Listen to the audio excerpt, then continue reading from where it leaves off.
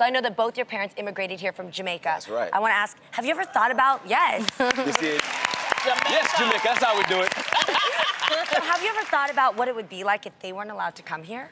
Well, for one thing, I know is that I wouldn't be here because they met in New Jersey. Okay. Yeah, I mean, and I know that I would not live the life that I have been blessed to live without immigration, without them being able to come here to the States. And I get all the back and forth about immigration and both sides of the conversation. Right. And there needs to be rules and laws, but it needs to be done with heart and with love. Yes. And we are a land of immigrants. That's what we are. Yes. That's so. You know, society tries to, I guess, get us to divide ourselves and look at you from across the way. But really, what makes us so wonderful and so blessed as a nation is each and every one of us, all of our history, our heritage, and that's what makes us, you know, the country that we are. A melting pot. Yeah. Beautiful. Absolutely. Absolutely.